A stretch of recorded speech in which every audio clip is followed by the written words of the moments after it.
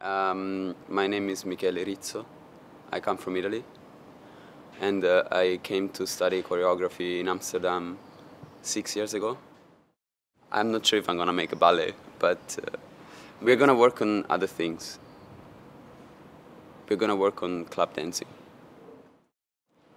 We're gonna start with the movement, but we are gonna start, I think, more with trying to imagine being in the context of the club.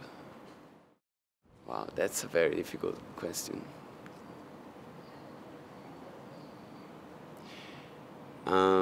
My hero.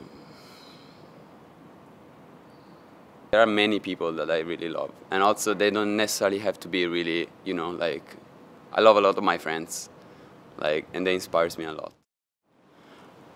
I don't know, I'm just very curious because I think it's going to be unusual eventually for the junior company to work on club dancing. So I think the surprise of it from both sides is going to be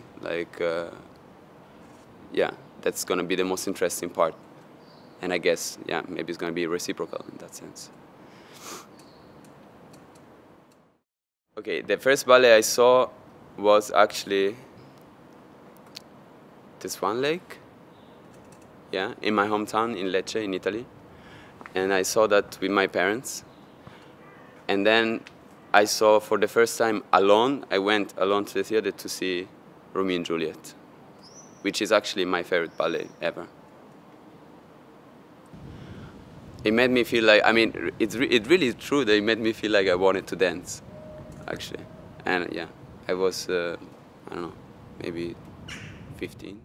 The unbearable lightness of being, which explains it all, I think. I think lightness means heaviness, also. Boom. No. I am looking forward to work with the junior company.